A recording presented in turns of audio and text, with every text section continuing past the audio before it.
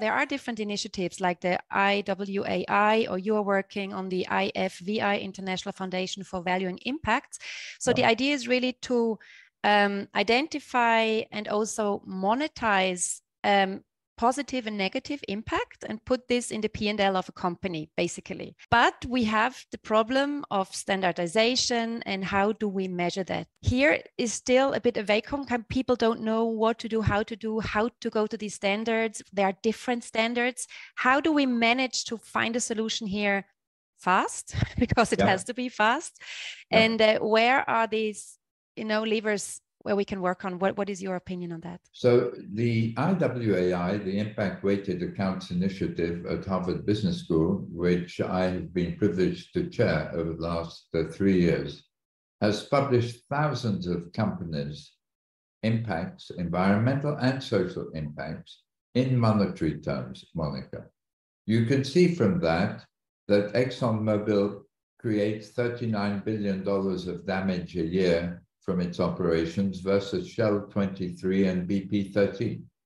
If you're an investor, that's highly relevant to you, because if a carbon tax is introduced, ExxonMobil is going to pay a lot more tax than BP. At the same time, it enables investors to calculate how much ExxonMobil will have to invest in order to avoid making these emissions. And that too is going to affect its bottom line.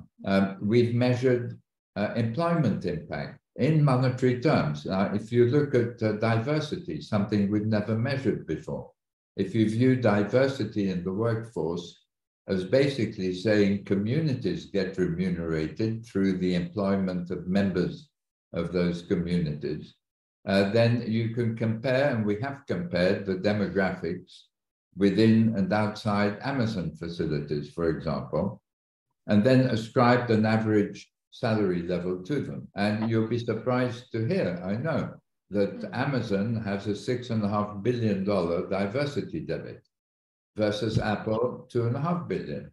But if you take it as a percentage of wages, actually, Amazon's the better performer, 16% versus 24%. And then we did the same for product impact.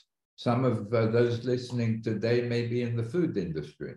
Well, you can compare General Mills' health impact, $2 billion positive impact, because General Mills is selling fiber, versus Danone's negative health impact of $8.5 billion, because it's selling mainly sugar. So you begin to get insights into the impact performance of a company alongside its profit performance. And the name of the game, as Tesla has shown, has become to optimize risk, return, and impact. Tesla would never have got its first consumers if it had just tried to enter the automobile industry with another combustion engine. The reason it got its first customers was because people were interested in an environmentally conscious vehicle. And in a similar way, Tesla attracted its first talent and its first investors because they were inspired by the company's mission.